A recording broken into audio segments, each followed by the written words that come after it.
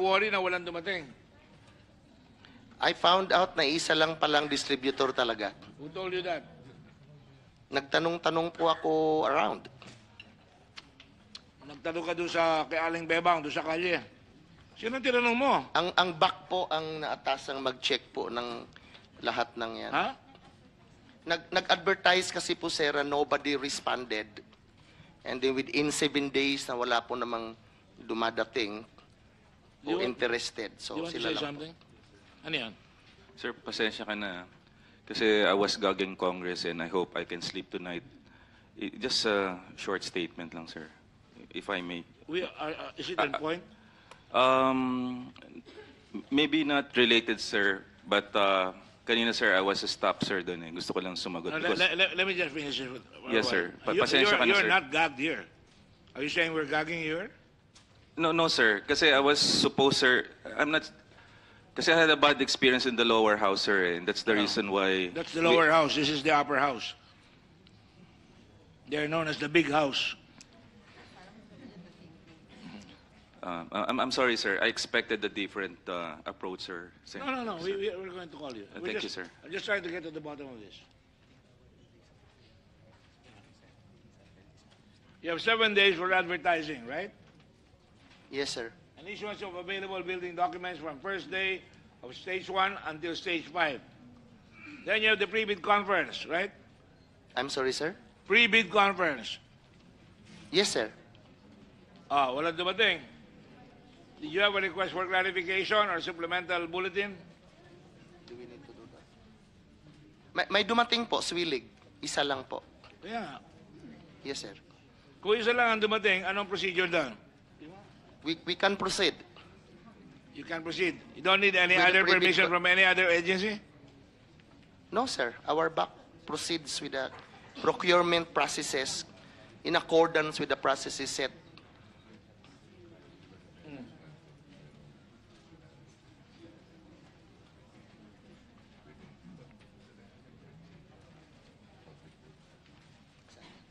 Anyway.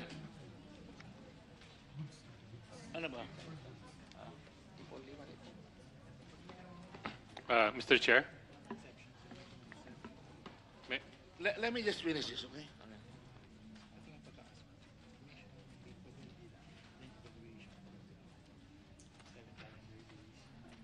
How long did it take you to finally decide that it was Swilig?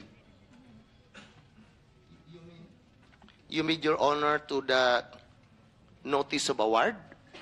Yeah. For From the time you bidded it out, how long did it take you? 41 calendar days, and we have tabulated it, the procurement law, the minimum is 28 calendar days. I'm not asking you about. It took you 45 days? Yes, Your Honor. When was it finally awarded?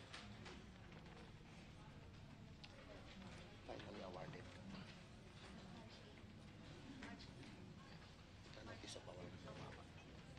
When is the notice of award?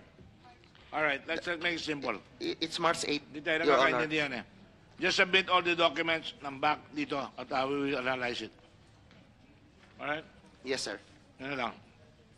Yes, go ahead. Sir? Yes. Thank you, sir. My apologies, Senator Gordon. My apologies also to Hilton, but No more, no more. Just go ahead. Get Yes, sir. direct to the point. Yes, sir. Sir, the problems, sir, emanated from conflict of interest, and it is a situation where there's divergence between an individual's private interest and his or her professional obligations. Granting that Dr. Lam did not vote, but he's a member of the FEC, and his knowledge on economy and cost effectiveness will actually be influential in the decision-making of the Secretary of Health. In fact, I saw in the newspaper and the media that that particular data was used actually to procure the vaccine at 3.5 billion. So I'm not an economist, but what I'm saying here is the conflict of interest, and this is the main reason why we are here. That's all, Your Honor. Okay, John? Mr. Chair, regarding the issue of the conditions set by the Formulary Council and who knew about it and when, So our letter to Secretary Galit was dated February 1. But I remember there was a meeting in February 3 called by the Secretary, calling everyone to the meeting, the Formulary Council, but there other parties were also there. Who were the others? The programs, PCMC, and we read our letter to them. So everyone in the room heard about the conditions. And was there any heartburn? Somebody complained, why do you have all these conditions?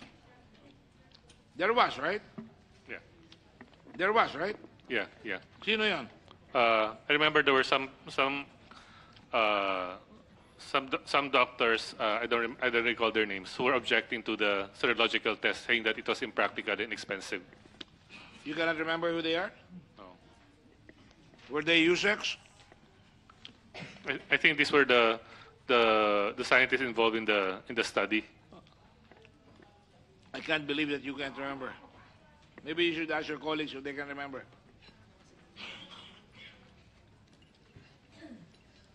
I remember there was a big debate there.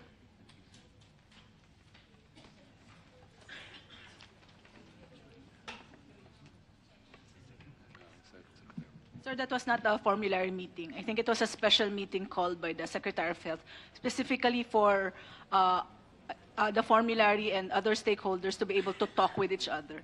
And that's why Formulary then. Oh. we do know that, I wasn't in that meeting, but we do know that it was presented to the stakeholders. We will get back to you exactly, sir. who What was present. presented? So we present, The conditionalities. yes. Ah. Anong ayaw nila doon? Impractical. Tatagal. One was the serologic testing.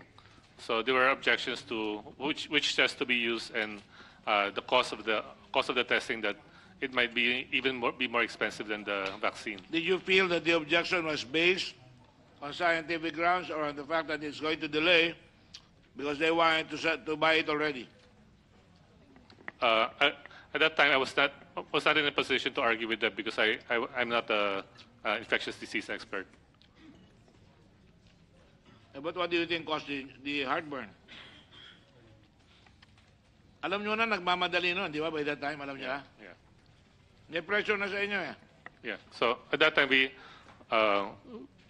laid down these conditions and we asked for slower implementation and also to review the price, because we also felt that the price was too much. No? But by the end of the meeting, we were not listened to. Isn't that serious? You have to have these conditionalities. The price is too much. So I'm sure you can remember who these guys were. And we also I will give you time, and I will call you again the next meeting. But before that meeting, I want you to remember, ask your friends kung sino yung mga taong yon para matawag natin sa next meeting. And we also presented data about the efficacy of the vaccine, saying that it was very low compared to Yes. other vaccines. Yes. Yes. Go ahead. I hope you don't mind. I've not had my breakfast and my lunch, so, and tuloy-tuloy na kami sa session eh. Okay. Normally, I don't eat during the hearings. Go ahead. So, Mr. Chair, we in the Formulary Council, we tried to predict what will happen to this group of 800,000 children who were vaccinated. As we know, the efficacy and safety will be different whether you have been exposed seropositive or not exposed seronegative. So, using one of the studies in Cebu, we'll assume that 80% of the population is seropositive. So about 670,000 would be seropositive. In the seropositive, the vaccine is more effective. The efficacy is 82%, so about 550,000 of those children will be protected.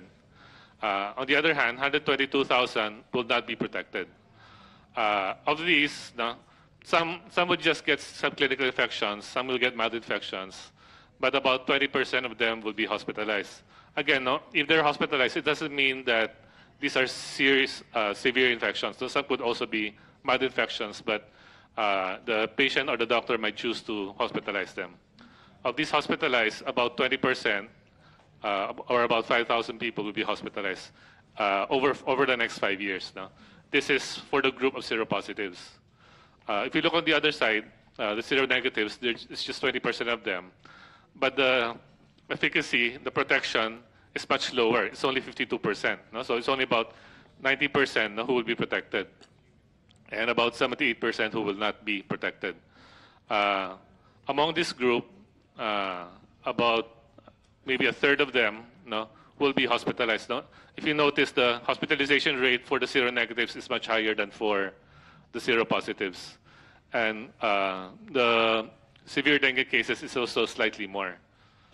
So net, about 76% of these children will be protected. Now, most of them from the seropositive, some from the seronegative. 22% will be unprotected.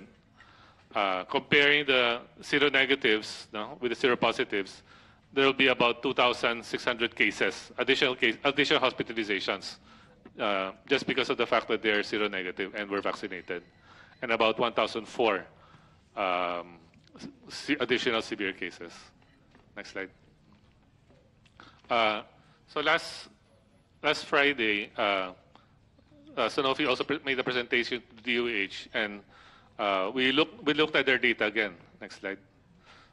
So they were saying that the serious effects were actually quite rare, no? 2 to 5 per 1,000 individuals. Next slide. But when we did our own calculation, it looked like it was much larger, no? 2 to 5 per 100 individuals instead of per 1,000.